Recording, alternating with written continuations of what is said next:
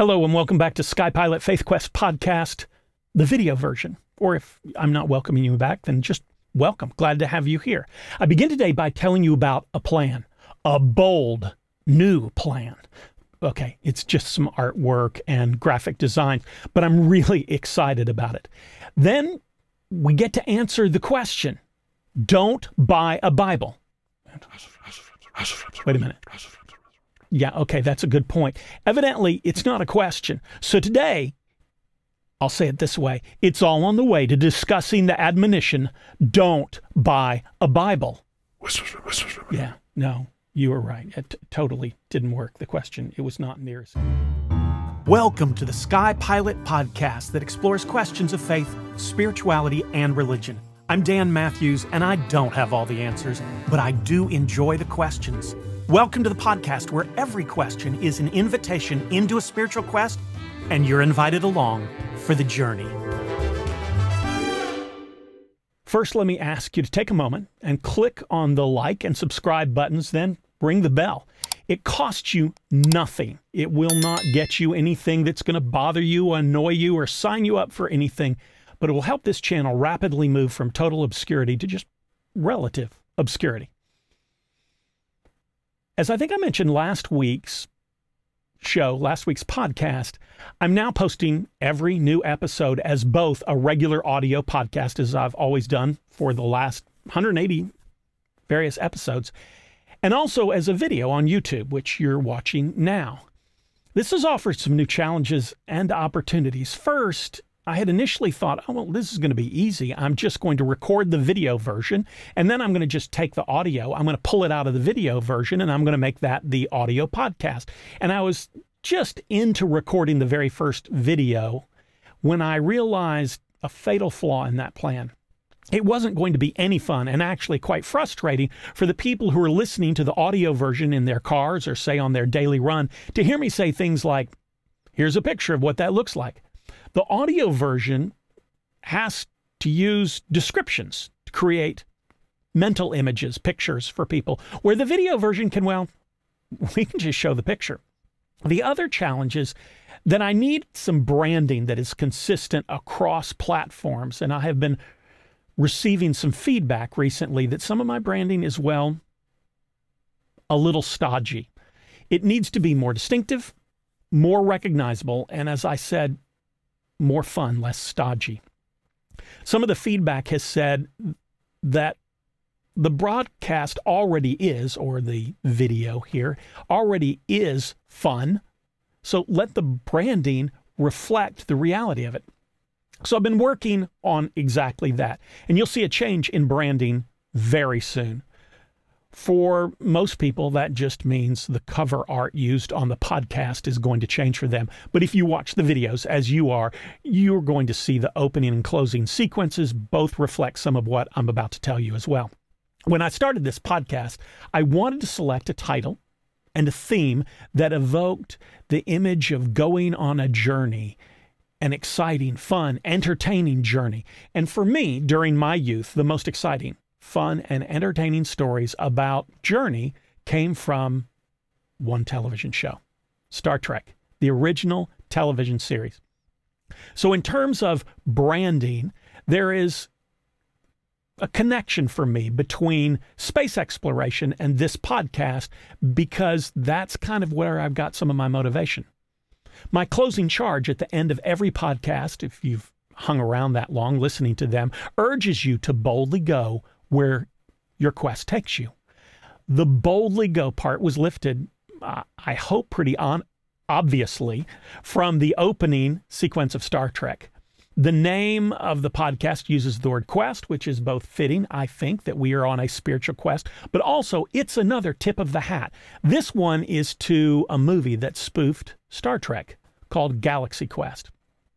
Star Trek was adventure, exploration, and the first series also was groundbreaking television in a number of really important ways. It was multicultural, it shared a multiracial cast, it featured the first interracial kiss ever on television, and it had a decidedly anti-colonial attitude when it came to space exploration and interaction with other cultures, other religions. Tolerance, peace, and understanding were always the objectives when they were exploring, which those are the objectives of this podcast as well. The nod to the comedy satire movie Galaxy Quest is also a reminder that we're on an adventure, but it should be fun and incorporate some humor along the way. So in the new branding, you're going to see a bright, colorful logo with a spaceship blasting off to parts unknown, heading out on a grand adventure. The new color scheme supposed to offer the sense of fun, excitement, and be more easily recognizable when displayed on small phones. So it's going to have brighter colors because you can quickly key into these key colors. Oh, and it's intended to catch the eye of a little bit younger audience as well. So purple, green, and blue being the main colors. Now, okay, that's enough of that. Consider yourself duly informed. And now back to your regularly scheduled program. I probably should, at this point, remind you of the question. Well, the admonition. I mean, by now it's been a while. I began by saying, don't buy a Bible. Okay, this title is admittedly a little clickbait. And by clickbait title, by the way, is simply a title intended to get people to click on a video or a post. But sometimes the word clickbait implies that it doesn't deliver on the title promises. Now, this isn't something new. Local television news channels have been doing this for years. They'll run a promo for a news story that sounds really interesting and then follows with an announcer telling you that all you need to do is stay up till 11 to catch that particular segment. And if you do, you often find that they don't deliver at all on the answers they promise. They simply will restate the question, leaving you wondering, why did I stay up for this?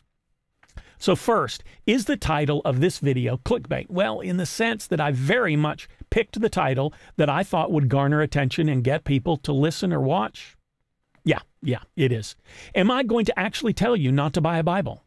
Well, yeah, I'm going to do that too, with a caveat, of course. But yeah, I'm absolutely going to do that. First, let me tell you about the problem with the Bible.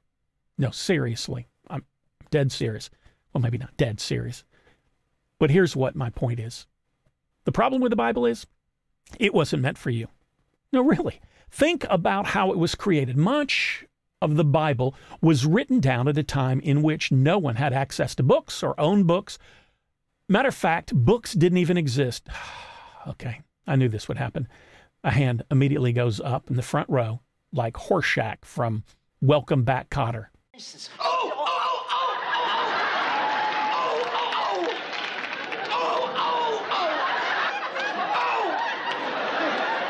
Yes, I am aware that the first books, meaning bound in a similar form to the way we know books today with pages, were actually created 100 years before the birth of Jesus. Yes, that is true. You can put your hand down now.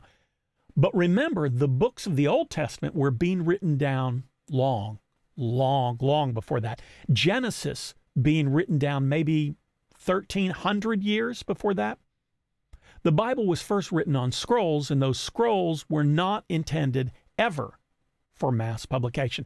The Gospels were written sometime after the death of Jesus, obviously, and there was no expectation when they were written that every follower would get a copy like we might think that you have available to you today as a Christian. They would be read in local worship gatherings in people's homes. Paul's letters that are found in the New Testament, those were exclusively written and sent to the church for which they were intended, and certainly not intended to be replicated for everyone to read. So when we read the epistles of Paul, we're not reading advice to Christians everywhere, although that's the way we certainly approach them frequently. We actually are eavesdropping in on a conversation between Paul and a particular worshiping community. So when the books of the Bible were created, none of them were created with the idea that believers would eventually get a copy of them. In the sections of the Bible that we call books, those sections were to be encountered by early Christians in worshiping communities. That's it. If you were going to get to listen to one of those books as a Christian in the early church, it was going to be in the context of worship. Matter of fact, when I was in seminary, I had a classmate who came from a country where owning a Bible was illegal, and being a Christian was, let's put this kindly, strongly discouraged by the government. He had to lie to his government about where he was going and what he was going to be doing in order to get out of the country and come to the United States and attend seminary to study. I'm not going to tell you who he was or who he is or what country he's from because, well, for his protection. I happened to have him in my first preaching class, and when he preached his first sermon to the class, it was long. I mean, it was really long. It was long and tedious. It was a Bible study in which he went almost word by word through the scripture and very carefully explained everything, every detail. He missed nothing. It was too much. And so after he preached, we gently told him so. Now, before you think that somehow we did something by scolding him, this is the way the whole preaching class works. Somebody would preach, and then everybody would reflect back to that person on what they experienced, what they heard. We reminded him that people today don't have the ability or the desire to sit through that kind of sermon. Times have changed. But what was interesting is he pushed back. Then he very gently but firmly reminded us that the people in his church, they didn't own Bibles, couldn't own Bibles. So if he did anything less than that, they would be very upset. They had risked their lives in some cases to be there in church that day, and they wanted to squeeze every drop of learning they could from the scripture for the day because it was the only possible interaction they would have with the Bible, well, until they gathered again together next week. And even getting together each week was always a bit of an uncertain thing. So they weren't sure how long they would have to go before they could get some more scripture.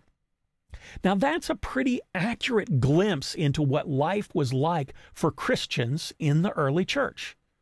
Also remember that in the early church, there was no Bible yet. There were only separate writings that had not yet been compiled into a single book. The Bible, as we know it, was not formally agreed upon until 3 successive councils that took place in fairly rapid succession around the year 400. Yeah, when I say rapid succession, I mean in terms of the church's kind of time scale, not as in they happened, every 3 days. Now, the first printing of the Bible that was even remotely created for public consumption was the Gutenberg Bible, and that was printed in 1455. Now, before we take that as the date that the Bible came to be in the hands of regular people, I have a few numbers to put in perspective what I've just told you. At the time of the printing of the Gutenberg Bible, it is estimated that the total number of books in print in Europe was 30,000. That's not per year being printed. That's the total number of books in existence, period, in all of Europe. Oh, and the run of the Gutenberg Bible was shockingly small, only 180. So there was no expectation that the blacksmith had one of those sitting on his coffee table. When that's not even because there was no expectation that he wasn't going to have a coffee table. I mean, it was 1455. Those Bibles, the Gutenberg Bibles, were exclusively being bought by people who had, well, significant resources, probably churches, big churches, and a select group of people with enormous wealth. A Gutenberg Bible cost what that blacksmith might have made in a really good year. And it cost a third of what a rock cottage would cost to have built for him so that he could have a home for his family. So why, you might ask, am I overly emphasizing that the Bible wasn't created nor intended from the beginning to be a book that was in the hands of just anyone who wanted one? Is the point that it is somehow against the intent of the founding authors of the Bible that we have one? No. No, I don't think that would be accurate. They'd be probably tickled to death if they knew that people could go out and get one as readily as they can, at least in our culture. Nor is it the point that I'm trying to make that point, that somehow you shouldn't. That's not what they believed. That's not what I'm trying to say. My point has nothing to do with the right or wrong of this, but the usability of the Bible. If the people who put together the very early Bibles, not in print yet probably, but just when they were deciding what books would go where and how they would be presented in a single collection that we call the Bible, if they had known that this would be available to regular people, and they were in favor of that, I think they would have organized it in a far more useful way than they did. Look, let's start with the Old Testament. The number of people who go and buy their first Bible with the intent of reading it through is actually pretty large, because I've had a lot of these people speak to me over the years and say, I bought my first Bible and decided to read it all the way through. So they decide to read it as you would read any book, right? They've just bought a book. They'll read it like a book. They start at the beginning and they will finish at the end, except they don't make it to the end, because the Bible isn't a book. It is a library printed in book form. The name Bible literally means just books, or a good translation of the word Bible would be library. So someone who has never read the Bible and is curious about what it contains, so they go out and buy one. Then they start to read it, first with Genesis, which is the first book, Exodus, that's the second book, and those aren't too bad. They're fairly easy to read as books in the Bible go. So they keep reading. Next comes Leviticus. Yeah, that one's hard. Matter of fact, I ran across someone, a scholar, who had ranked all the Bible in order of difficulty to read. And amongst the 5 most difficult books were number 5, fifth hardest was Numbers. 4th hardest was Isaiah. 3rd hardest was Leviticus. The 2nd hardest was Jeremiah. And finally, the number 1 most difficult book to read in the Bible is Ezekiel. My point here is simple. All of those are in the Old Testament, and 2 of them, Numbers and Leviticus, are going to come up as 3rd and 4th book when you try to read your way through the Bible in sequence. So the truth is, the Bible is not designed to be particularly accessible as it was organized. So let's say, all right, that's not you. You aren't new. You know the Bible fairly well. I mean, you haven't memorized it, but you've attended church. You know the stories really well. You are supposed to lead the Bible study that you've recently joined, and you've been assigned the story of the prodigal son, and you feel fortunate. You are astute enough to know that that story is in the Gospels, and you even know that the Gospels are in the New Testament. Maybe you even recall that that particular story is in the book of Luke. It's going to be fairly easy. You just scan through Luke looking for the word prodigal, and you'll find the story. Except, prodigal isn't found anywhere in the story of the prodigal son. So let me tell you something. When I was first ordained in my ministry, I used to beg people not to buy a Bible that lacked a concordance. A concordance is simply like an index, offering an alphabetical listing of words and phrases, mostly from the text. But a concordance is more, so much more, because it often includes topics and associated words with the book that it is the concordance for. So the word prodigal would show up in a concordance, but not in an index. So you can buy Bibles with pretty good concordances in the back. So my point to the people, when I would tell them that in the early days of my ministry, was that for the vast majority of us, buying a Bible without a concordance was buying a Bible that would only frustrate and eventually be relegated to the bookshelf. A concordance was the key available to regular people to unlock the Bible in wonderful ways. Look, you don't need to own a print Bible. If you want one, by all means, buy one. But you don't need one. You actually, and this is my major point, you actually live in the golden age of Bible study, because you have something so much better than even a concordance. You have the internet. Look, if you decide you want to find the prodigal son, just Google it. And the first thing in your search results will tell you exactly where to find it. you'll be amazed how easily it helps you find the exact passage that you're looking for. Now, I can hear people out there saying, now wait, Dan, you said don't buy a Bible, and now you have us looking for a passage to look up a book that we shouldn't own. Okay, first, the point of this episode is not that you should not own a Bible. The point of the episode is that you don't need one. Look, when I was in seminary, I spent a fair amount of money, a lot of money, on Bible reference books, so that when I left seminary and was writing sermons or working on classes or doing study, but no longer had access to the seminary library, I could do research on my own. I owned thousands of dollars in reference books, all to help me do exactly this. Eventually, I moved to a large church in Atlanta, and when I arrived, they bought me a computer program that went on my desktop computer that could do most of all of this without my even going to my bookshelf. But by the time I retired, well, I never even opened that program, ever, anymore, because there were websites that could get me the information I needed before my computer had even managed to open the Bible software program. You can do most everything you want to do in terms of Bible study from within Google. You can even look up Bible passages. You can read them all from your Google search. If you want to go a little deeper, then I recommend a site called Bible Gateway. Again, just Google the words Bible Gateway or type Bible Gateway, no space, BibleGateway.com into your browser. This site is very similar to the software I used to have on my computer. It allows you to search, also choose from many, almost too many, perhaps too many translations. Again, I used to have probably 10 different printed Bibles on my bookshelf, and each was a different translation.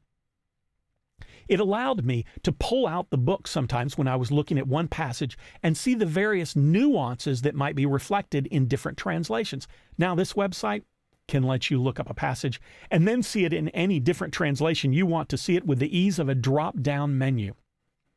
Quick aside, I do the vast majority of my reading now in just two translations, the NRSV, which is probably 80% of my reading, and the NIV. And I have other podcasts about that, about picking a version of the Bible. So if you're interested in that, go onto my podcast and try to find that, because it will be more helpful. I'm not going to go into that right now. Okay, finally, some may say, but I don't want to read the Bible on the internet. I want a book. I want paper in my hands, Dan. I like the romance, the tactile feel of touching a book. But I don't want to struggle. Isn't there some way to read the Bible with some sort of helpful training wheels? Yes, there are two that I would recommend. First, perhaps you actually want to own the whole Bible, as we've just said, just in a more usable form. Then I recommend getting yourself a study Bible. And I suggest something like the HarperCollins Study Bible with concordance and the Apocrypha.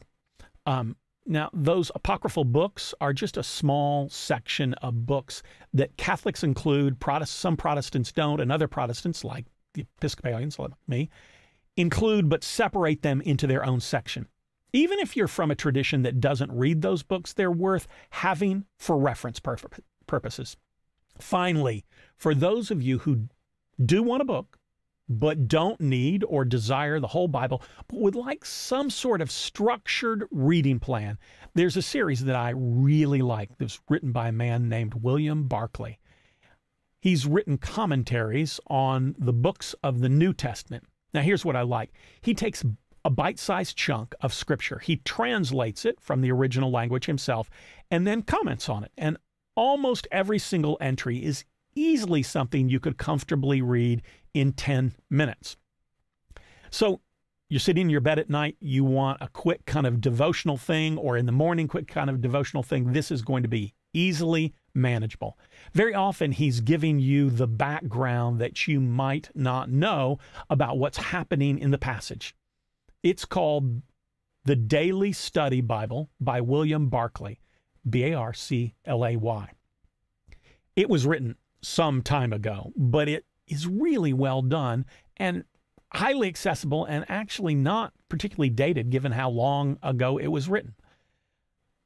I suggest starting with one of the Gospels because that would probably be the easiest, and I would suggest Mark or Luke, and if pressed, I would suggest Luke.